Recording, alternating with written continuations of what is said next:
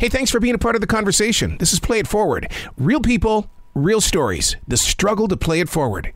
Episode number 584 is with Marianna from the group Project Renegade. How are you? Good afternoon. Oh my God, I'm so glad I get to finally talk to you because this whole entire album is exactly what we need right now in music. Thank you so much. I'm so glad that I hear those kind words from you. Thank you very much. You know, but the thing about it is that listeners don't understand that this stuff doesn't happen just overnight, that this is a process of creativity. Yes, of course. I think even, the writing process of the album was a bit weird, and, it happened in a really weird way because most of the album, like 90%, was written during the pandemic quarantine period where we didn't have that much, we didn't have anything else to do. So we were kind of just focused on that. So having so much time to just, put all your effort in just writing music, it's an amazing thing for a musician to do because creativity is like flowing 24/7. You just spitball ideas with your bandmates and, things are having like a concrete form in a totally different way than, when you just write one song here and there and, you try to juggle your daily life in between. So I think that, creatively, it was a totally different experience than anything that was done before. So I think that is something that, that is also reflected on how the music turned out. You bring up a very interesting point because I was that guy that was talking with musicians during the lockdown, during the COVID-19, and they were pissed off. They were not in a great place. But yet I swear that music history will one day look back at this moment where music stopped, but you explored. And it's going to be one of the greatest moments ever in the history of music. I truly believe that because, all the musicians just, had to sit on their butts and just write stuff. They didn't have anything else to do. So, that is an ideal situation for a musician. You're not distracted and, you can focus your 100%, all of your efforts into just writing and creating music. And that's, you also have the luxury to do revisions, rewrite stuff that maybe in another, in another, period of, your so far music life didn't have the luxury to do so. So I truly believe that all the music that came out, because the production of music during that time was humongous. I mean, everybody was writing, we saw so many new albums. And I think it was such a productive period. And, and also that the fact that we hadn't experienced anything like that before, it's very shocking and very intense for the human collective psyche. And so I think even more for an artist. So I believe that, emotions are, more intense. They are running really high, and that's what you put on your art, if that is music or, painting or poetry or whatever form of art you are doing. So, I believe that it was an opportunity, beneath all that ugliness that we had to live during that time.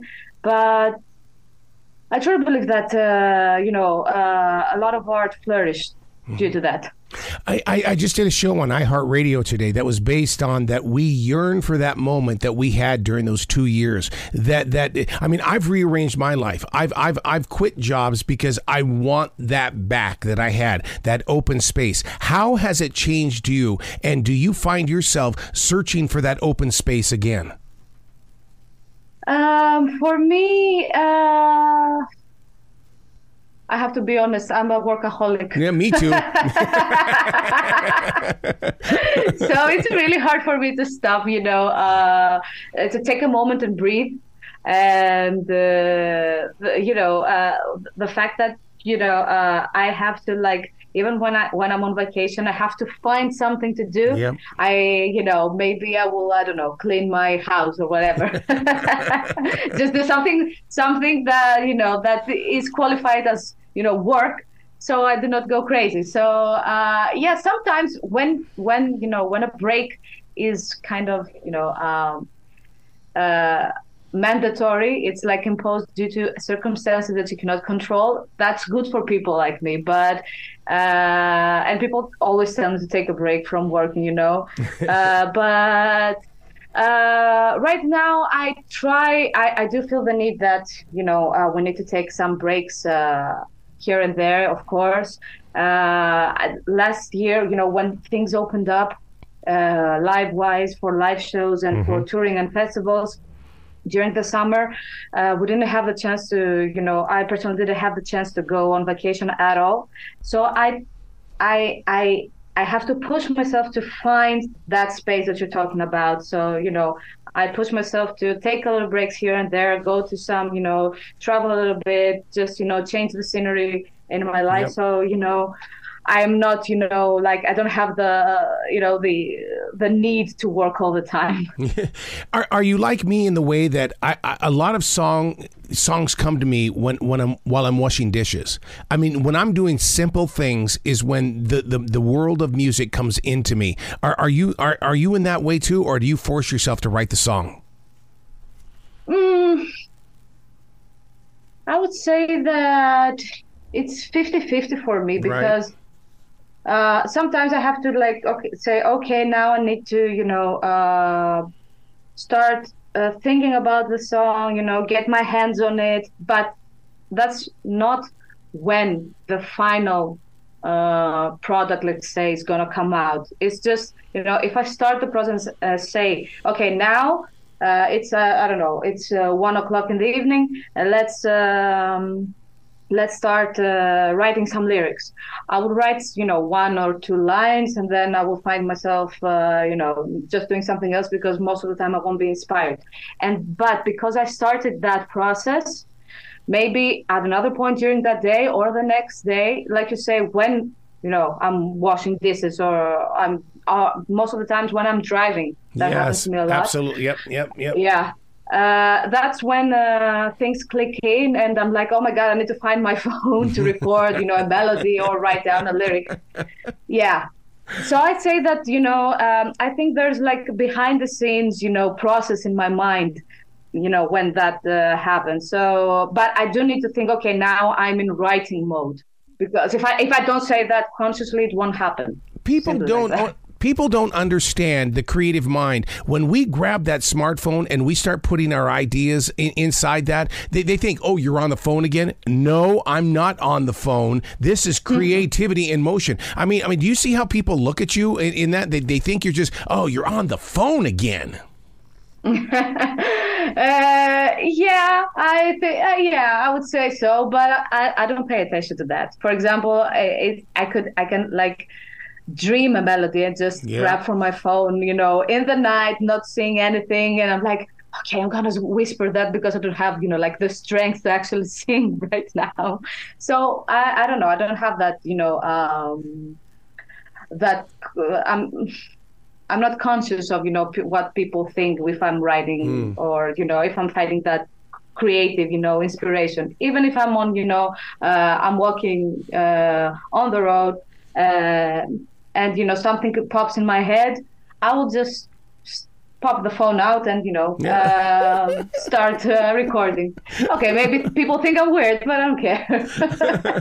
Let's talk about that song Token. The video is like an open invitation for the world to come to Athens. I mean, oh my God, what you guys do in this video is so precious. Thank you so much. Thank you so much. I've never thought that we would be like a tourist advertisement due to that video to come to Athens. So it was an amazing experience, for us to do such a video. It's the first time we've done something like that. We wanted to do something different, do something with VFX, because our new guitarist, Philip, is a VFX artist, and we just thought, why not put to good use your talents and, do something different for us and something different in general, because, we have seen that music videos during, especially the last years, are a little bit the same thing over and over again. And we wanted to do something different, not only for us, but, for our fans and for the music fans in general. So we decided to do something that was heavily based on the VFX and the 3D art that our guitarist is so talented. And this is his main job also. So we started brainstorming ideas, what we wanted to do, the scenario, how things would go, scene after scene.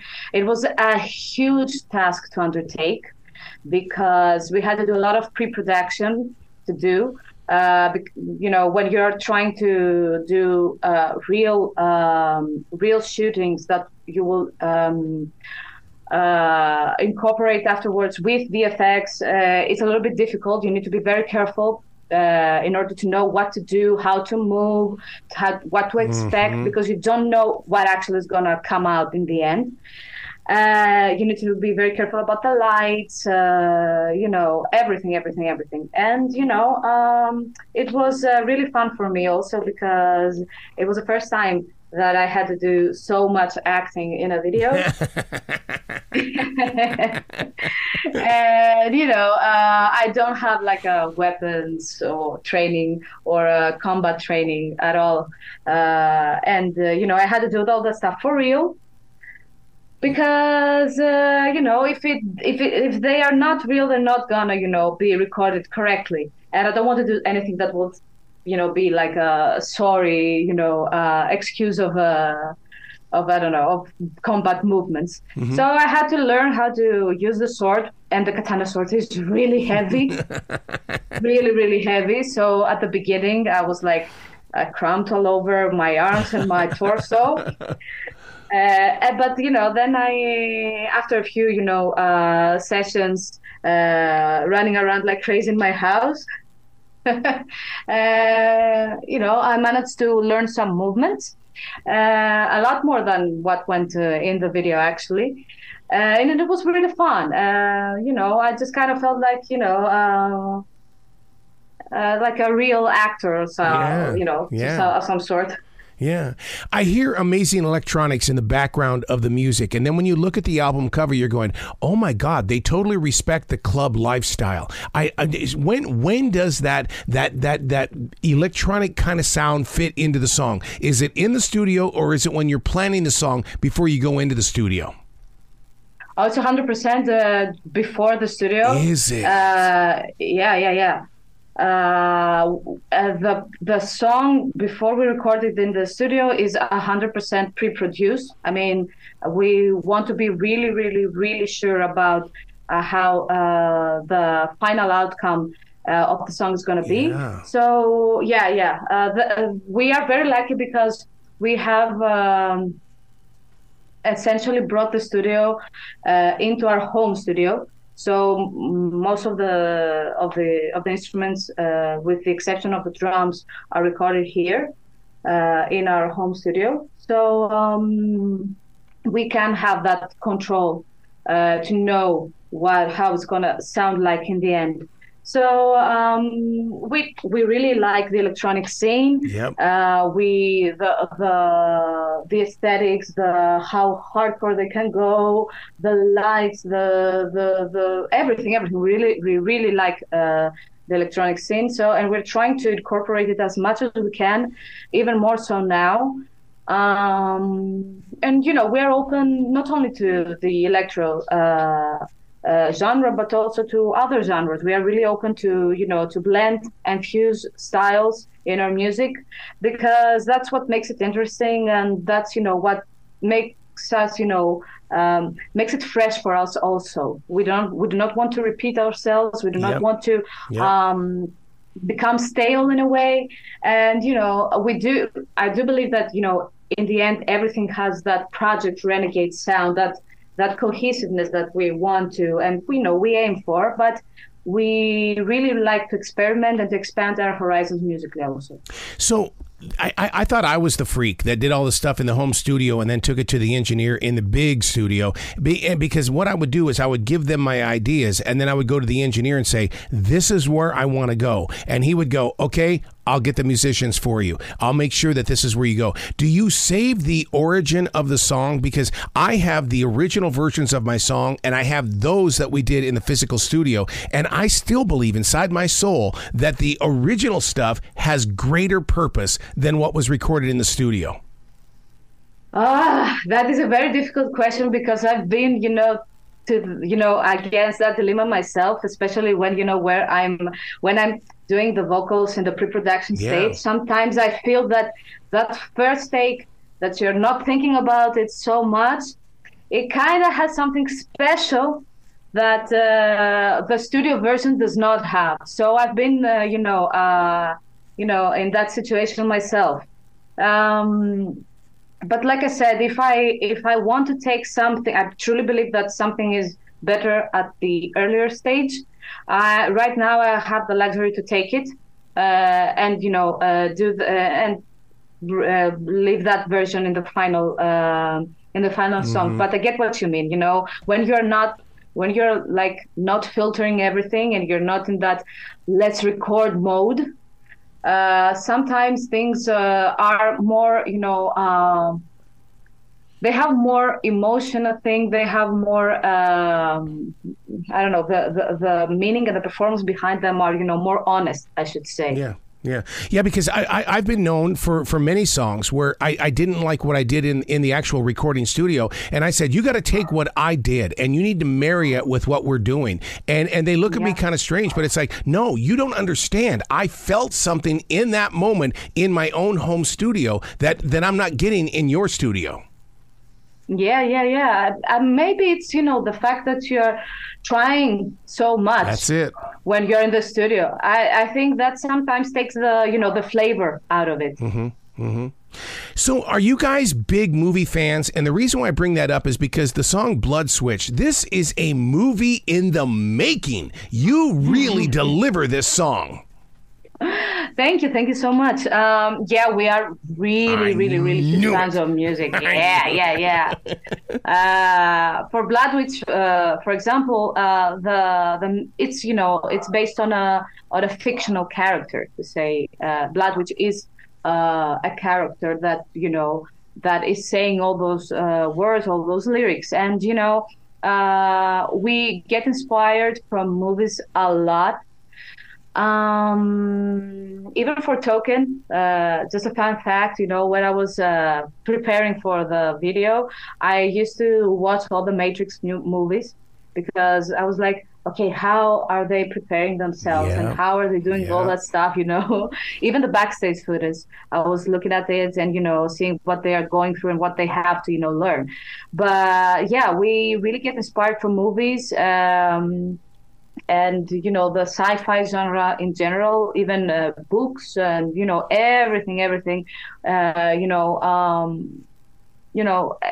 the end, the inspiration for every song is real life. It could be like a movie, it could be a book, it could be something that you heard in the street, it could be a conversation. So definitely movies are a huge inspiration for us. Most of the songs are coming in at 3:30, 4:45. I love that, because that gives me enough space to accept the next song that's coming up next. I totally agree. We used to write longer songs in our previous, albums. But, right now we want to just give a more condensed experience, I think. Because we also don't have the attention span anymore for anything longer than that. And, for Blood Witch, it is a song that it is a little bit longer, I should say, but I think that it needed that space for it to to develop itself and tell that that story that we wanted, and going through the emotions and that now you'll know my name, and then afterwards, all that, the breakdown and, the backing vocals that are kind of, like more dreamy, and then, going again at the end on the chorus, and I think it's a very nice transition, even if it's, you know, like a longer song than usual. Yeah. What did you feel in your heart when you guys recorded Ultra Terra and it became the name of the album, and yet it's the title track hit? What was it in that song that said, hey, look, this is what we need to call this project?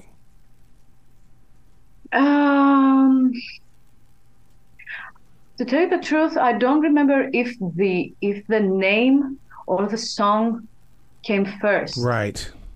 I'm not so sure about that. I cannot actually remember it. I think that the name came first because we had some song that we wanted to, you know, that we were feeling that the concept of, you know, like an ultimate Earth where people are trying to achieve the perfect place to live, the place where everything is, you know, that there's nothing that, you know, goes wrong, that everything is like super technologically advanced, that, you know, that you know, there's no fault in it, but in the end is like, you know, it becomes too much technologically advanced place for the human beings to be, where actually they are not welcome anymore, because, you know, humans are not perfect. They are not, you know, they're not ones and zeros. They live in the gray areas in between most of the times. They have emotions, they have their, you know, their faults, and that is what is beautiful about the human nature also. So, you know, that was the concept of the album, and that was something that, you know, was represented in the songs that we had so far up at the moment that we decided that the album is going to be called Ultra Terra. And I think that the song that became the title, that is after the title of the album, came afterwards. Really? And it was like, you know, like for me, Ultra Terra is a very, you know, epic song. It has like it's a musical journey. It has like epic, you know, closure of everything on the album, although it's not the last song. And, you know, it just encompasses everything that we wanted to say through the album. It's super, you know, it has like a lot of electronics. It creates that spacey feeling that, that you're kind of floating in the air. And it also has that the desperate, you know, urgency that something is going wrong and we need to, you know, like correct that thing. We need to, you know, find a different solution. So I think that the title came first, and then the song, you know, fit what we wanted to do in the album in the end. Yeah. Project Renegade is really, if somebody asked me what is it, how is it they do with their music, and I would have to say that you guys are masters of transition in the way of that guitar and the vocals. They're not competing against each other. They're accenting their own presentation as superstars in their own right. You know, our drummer would be really, really, really happy to hear you say that, because he's such a fan of how a part is making the transition to the next part. Yes. It's something that he always, you know, tells us we need to be, you know, careful how we're gonna, you know, go from one part to the other. And I'm really happy that I hear you say that, because I always also as a singer of the band, try to, you know, to make everything, you know, flow as much, you know, as seamlessly as I can. Yeah. So I like the cohesion of a song. I don't like, you know, songs that are too choppy, which is something that we see a lot nowadays, you know, due to the fact that, you know, there is also a limitation in time when you're putting music out there. So I always try to find that, you know, that introduction to the next part by ending the previous part. So I'm really glad that you took notice of that. One of the other strong parts is that you like to play with our emotions, because you take a song like Critical Mutations. This song is playing with my imagination, and it does so in a way because when I listen to music, I go, my God, if I saw this band live in concert, what the hell would this song look like on that stage? Thank you very much. And that's why you also mentioned, like you also mentioned before, that we like movies. I mean, for me, critical mutations, for example, is like a totally like an introduction to the whole Ultra Terra movie, and that's the purpose of the song also. Yeah, we like to highlight the emotions of the song. We really strive through our performances and our writing to create like a special feeling for each song. And sometimes we also talk about it between us, and we say that this song brings me that emotion, and also that color, for example, blood, which brings me the color of green, or token brings me in mind the color of silver. I don't know, and that is actually, I think that that is a way to interpret feelings also through color. So we really strive to not just create a product for people to just consume and listen. We want to create an experience, and to touch people with our music and create the emotions that we ourselves, when we were younger, and right now, of course, we experience through other people's music. Yep. That's what we like about music, that it touches us, that it's here when we need it, that it helps us go through difficult situations, that that is music, and especially heavy metal music, is like the bright star that guides us through difficult times. And we are really it's a great honor when people tell us that it's the same for them with our music. How do you deal with the history of Greek music? Because a lot of people know the traditional songs, but man, they don't know what you're delivering. And it's like you've opened up a door for us to go in there and explore a new sight and sound. You mean the traditional Greek music, like? Because I'm a DJ at Greek schools. I know what I'm playing at Greek schools, and I cannot wait to bring your music to those students. Oh, thank you. That would be amazing. I mean, Greek music, traditional Greek music is totally different. It has totally different instruments also, that are, traditional to our country here. There is a big separation right now, and, between those genres. I do not know if, our music can be considered Greek. It's just us that we are, Greek citizens. But, I think that in the end, everything is, music. It doesn't matter if it's Greek, if it's American, if it's, German or whatever. If you like it, I don't know. I've heard, I love world music, for example. I like, Japanese music. I like, if something, is, it's compatible with your taste. Doesn't matter where it comes from, if it's traditional to that country or not. It's an expression. It doesn't matter. Yeah. I can't let you go until we talk about No Country, White Flags. And the reason why is because I think it's so relatable with the global times today, is that my interpretation of the song is that we're all in these places that have boundaries, but this song says you don't have to have boundaries. It is so authentic. Thank you so much. That song was, something totally different. We've never done a song like that before. And it was the first time for me to sing a ballad, the piano ballad with a band.